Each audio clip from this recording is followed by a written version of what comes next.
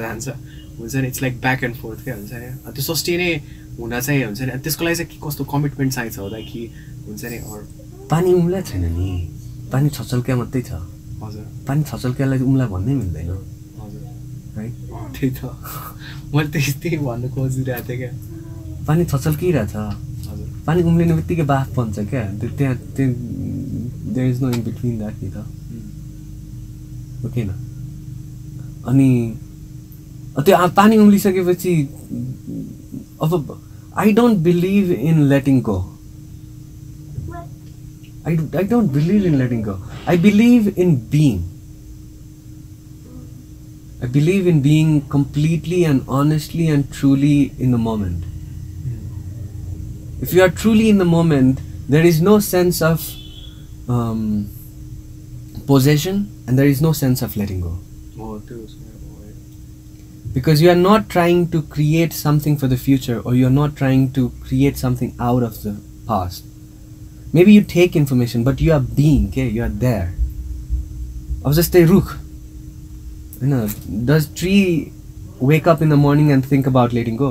You know, do dogs think about letting go? No. I know. It's only a human condition, where we are trying to let go of something. Yeah, what does let go mean? What are we trying to let go? Is it even possible to let go? Where is it supposed to go? That's what I always wonder. Where will it get? Yeah. So that letting go, Boniko, I think the sense of letting go, or the true sense of letting go means be. Be in the moment. If it's a moment of sadness, be 100% sad. But actually be with that sadness. And then the sadness will become your greatest gift. It will become a privilege that you only received. Because the way you are sad, there can be no one else that can be sad like that, right? Was there? Ani, the people who can be sad and be in the moment are artists, are philosophers, are the pillars of humanity. You know, if they are consumed by sadness, then they make use of it and create art out of it. So when, you know, Van Gogh is painting and he goes mad and he cuts his own ears. And that's a moment of sadness, but in that moment of sadness, he surrendered to whatever was happening to him. But he had so many moments of sadness. He trained himself to be sad. Oh. Because he had so many moments of sadness. See, that's the difference. He was a highly melancholic person. Yeah. His brother was highly successful. He never got success in his life. He only became successful once he died. Or around, you know, his later period of time, and then he died a miserable life. But what he did, why he is regarded as the greatest artist, is because he used his sadness. Yeah. And not many people can do that. Only at times it might also create suffering in life. And we should not see suffering as something bad. So we can think about Nietzsche. You know, Nietzsche died because of syphilis. He was the prime philosopher to start the modern movement of freedom. You know, he was the person who declared that the God was dead. And what he meant was that there is no one dictating you. There is no one giving you things for you to feel good or bad about. You are your own person. You are your own Zarathustra. And in Zarathustra, does speak Zarathustra, he talks about the superhuman. And superhuman ko ke huncha ta? The superhuman is who is. He's in the moment. And in the moment there is no letting go. Timi, if you are in this moment completely, truly, honestly, 100%, what can you let go?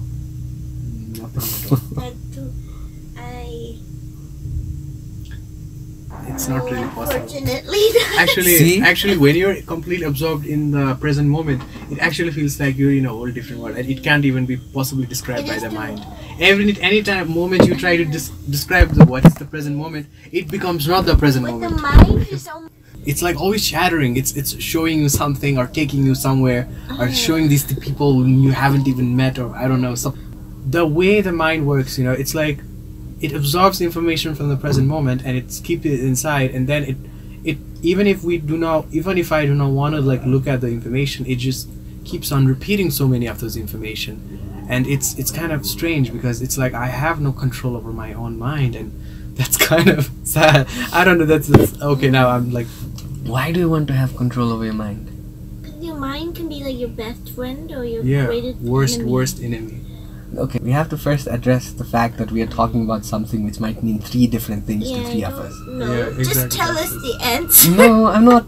I don't have answers. Yes, you do. I have potent questions that might enable answers that you can see for yourself, right? I don't know. Some part of our mind, like our brain, is actually just devoted to like controlling the function of our bodies, and including like our primal brain that does control like this moment and our instinct.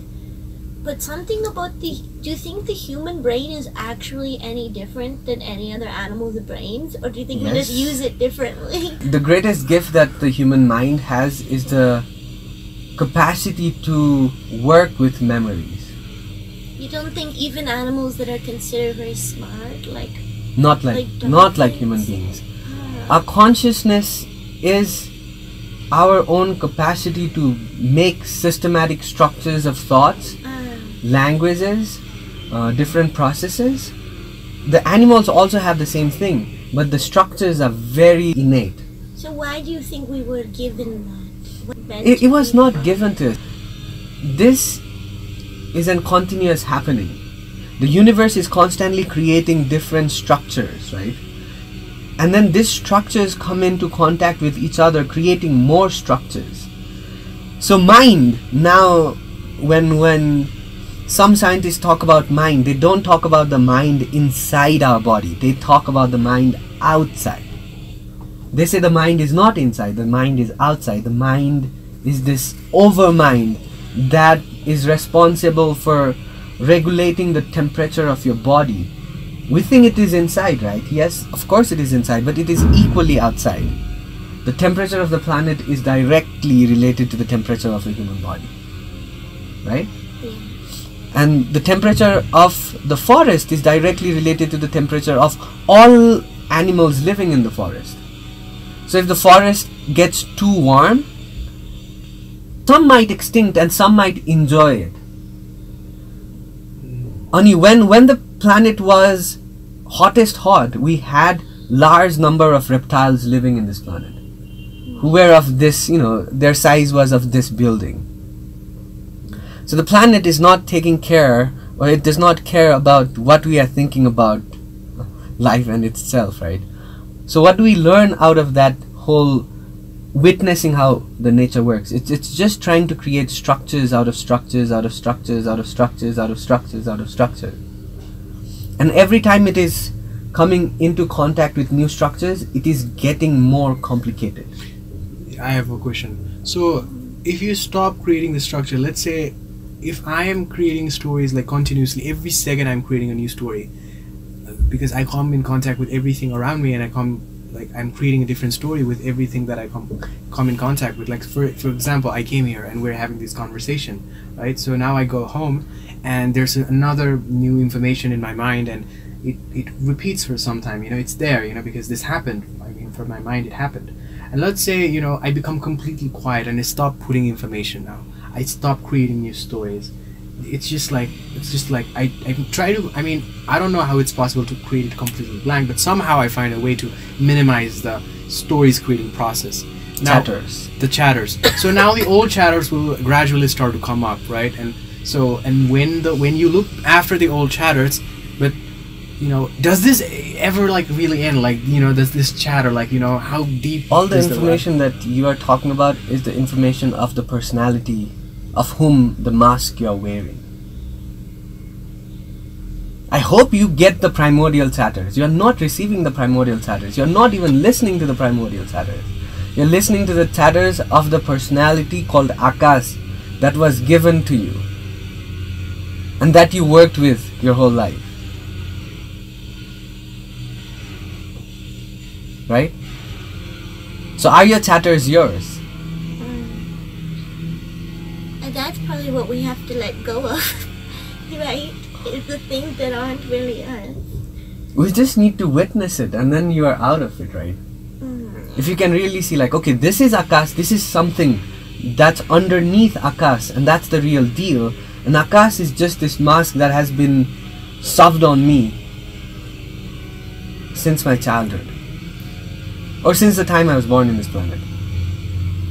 Well, what if you know that there is there's this underneath, there's this being that you have no idea what it is or where it came from, or you know absolutely nothing about it, and and there's this thing, and you're the mask, like the person, the voice, the face, the images, ideas, the information, the philosophies, the ideologies, everything. Yeah, that's just all rubbish, it's just the it's not the wrapper. rubbish. Well, it's the the drum wrapper roll of the chocolate before the let's say. show. It's the drum roll before the show. All of that is relevant, and all of that is important, and all of that is playful and beautiful, because you can wear any mask and be anyone and do anything, and you can create yourself and refresh yourself and be new every day. Then you are not stuck with the problems that you created yesterday. You're not stuck with someone you left 10 years ago or 15 years ago. You're not stuck with your heartbreaks, and you're not stuck with your happiness. You're free. You're completely devoid of all kinds of self-limiting past memories. And then you're free. So do you wake up with a completely renewed sense of me when you wake up every morning? Sometimes. That day it's a beautiful day. Exactly. Today was really good. So the practice is just to wake up every day without any conditions, without any predispositions, with an absolute sense of being in the moment. And that does not mean you stop planning. You plan. Like I write stories. I leave it today. Tomorrow I come back and make it better. It's like you are working with a book. You are a book. And you see that this is a book. So you are working carefully with your book. But at the same time, you can create 10 other books. Because you see, Akash is just one book. And that you are not Akash. Yeah, that's actually. But there is that inner cosmic archetype that is playing the role. And you can meet that person once in a while. You can I hear have the voice. absolutely no idea what that is, or but but it feels like I want to. I don't even know who want to know. Akash want to know, but like what is the nature of my being? I have no idea, and it's kind of strange that I don't really know myself. But I don't know if most people do, but it is something that cannot be said. It is something that has to be felt and seen. And the word seen means not with your eyes. You have to experience it in your being. Be there. Yeah. The only thing that this is not that I think, but for me to ever convey it to you or anybody else about what the nature of this being is, and as far as I have tried experiences, is that to know this being, you don't even need to believe that it's just there. It's like breathing. You don't ever believe in breathing because it's there. It's something that's happening continuously. To experience it in each and every cell of your body, but so how can you? Nobody can ever explain that. But you can go and it's still I feel like I've walked. I'm just not like you said earlier that it's just the no, you have to see what is not boiled yet. Holding what you are holding so tightly about yourself, and that is creating the question. And the question is relevant, but the question is coming from a place of not surrendering into the mystery and unknown. Yeah, it's coming from a fear, and that fear is always self-limiting. That's true. So what are you holding so tightly, and what are you trying to let go? I don't know about letting go, but I know there is something you must be holding very tightly. Maybe it's comfort. Maybe it's different kinds of fear. Anything. So you have to find out what you are holding, and you have to decide if you want to hold it or not. How do I not hold it? Decide that you don't want to hold it. The mind is too stubborn to even or, you know. Then you say, I lose, I'll just go and live my life. Then you cannot bother yourself every day with the same question. Is there like a sort of like practice, like with letting go practice? There might be 5,000 practices. You don't want to do practice every day. You want to cut through it. Because the practice will never get you out. You might do one practice 10 days, one practice 3 months. Your life might be easy. But then we have to ask, did you decide?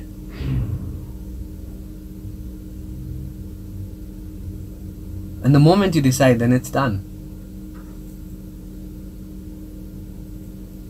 And the moment you decide, you die. Because you are not taking care of the personality that you have been working with. You have just been working with Akash. It's the greatest gift that has been given to you, that you can play. And if you can play, that means you can play anyone and be anything, and you can truthfully be that person. And it's very important to play that character, because the world is connections and communions, and world is a single home, right? It's a universal family. But that does not mean you give away your awareness and your understanding and your chance to understand what all this is about. Do you truly want to be free from all the suffering that is being created because of trying to be in a place and time where you are not you? No. Oh wait, maybe I didn't hear. Yes, I don't want to suffer, and at the same time, like, it's weird to put. I just like, in my life, there have maybe been a special few people who I really love and miss, and I don't want to let go of like any of them. Like, I want those people to always be a part of my life. See, that's the selfishness that we want them in our life, right? I know. So it's true. the question is, Katya, if she embodies a bit more Gaian perspective, might create lovingness in 100,000 people. Yeah, right? That's the goal. If you can play that cosmic character, everyone has it. And we decide that we want to attach with people because we fear that we'll not be loved, we'll not find friends like them, or we will be stuck in some illusory delusion of being ourselves and no one will be there to help us. Right? There is that always lingering behind. When the mother sees the baby for the first time, she gets sad that this thing will grow up and leave her. When she's deeply happy, at the same time she's deeply sad. So we all have a clear choice. Do we want to embody our highest self, which might be very difficult, which might take 10 years, 15 years, 20 years, and it's a long-term process of being in the moment every day and every moment? Or do we want to sustain one character? And that's possible as well. If you can see this, you can sustain one character more carefully. You can play with that character very, very carefully. Because you see that this is a drama. But what if you're stuck somewhere in the middle? Like, that's your decision. If you see it and you decide to get stuck, who can help you, man? You're like, okay, there's something beyond, and okay, like, I have no clue what is that going on. And at the same time, you're afraid to let go because of your character.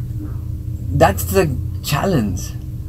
That's the challenge. And it's so confusing whether what should I do, because it's like you see some people who are so into the matrix and you can't even like talk to them about it because they get freaked out. You cannot help anyone else. You cannot help your father, mother, brother. You cannot help anyone else. The only thing that you can do is go mad with the beauty of universe. So Rumi is always alone. Rumi has no one, because no one understands him. And all of them cherish his poetry, but he is always alone. And he had only one person he loved, his teacher, and they killed his teacher. Right? Jesus was nailed because he went mad. He started living in the moment. right? Yeah. Socrates was killed, poisoned, because he didn't give in to the systems and processes that the Greek leadership and politicians wanted him to do. You know, all kinds of people who have had the courage to decide to be mad were outcasted by the society and the country and the world as by large. The only way that the world cherishes them is when they die. When Pythagoras is alive and when they are burning his esoteric school, they don't care for him. And then he was killed. But then, 2500 years in, we are still reading Pythagoras. So it's your decision. Do you want to go mad and do you want to really, really see the world as it is? Or do you want to just play roles that is given to you by the family, by the society, by the political ideology? If you are born in Nepal, you follow a certain secular ideas that was given to you by the system, to your parents by the system, and then you follow it and you call yourself Nepali. And if you are born in China, you are a Chinese. If you are born in the United States, you are American. That is also unconditioning. Yeah, that is. And if you are going mad, it also means that you are going mad with all of these ideas of artificial structures. We are in an artificial structure that is feeding 1% of the world population. Are we not? But at the same time, you know, like, so what happens is whenever I whenever in the daytime, whenever I have to like sit in the sun, you know, I just lay down and I look at the sky, and I realize that it's all blue, and it's so strange. It's blue, and well, yeah, it sounds because sky. I mean, your eye sees it blue. You Yeah. don't know if a crocodile sees it blue too. yeah, that's true actually, but. See, that's also another conditioning. But at the same time, we don't really know what's up there, you know. I mean, and we are like, I mean, we are the only species that we know. I mean, only planet that we have life, and it's just, it's like, it's so strange, you know. I mean, the whole way, and we're like so consumed within our system, and we have our little beliefs, and we run towards our little goals, and our whole life just goes like that, and we don't really know anything about ourselves, and even then you're scared of going mad. and then there's another way. There's this. That's the macro level, and that's the micro level. You know, and you close your eyes, and at night you actually sleep. I mean, what is that? So what's the point of letting go if you can see that? You know, like, what is that? You know, like what No, is what's the going point on? of letting go? If you are totally surrendered in that moment, that question is not there. You see that it's a dance. Macrocosmic, microcosmic, you go down to the Planck length, it's the same thing as the macrocosmic reality on the other end of the universe? Or are you just making it up? Are you seeing it and making it up? So the question is, are you willing to go mad?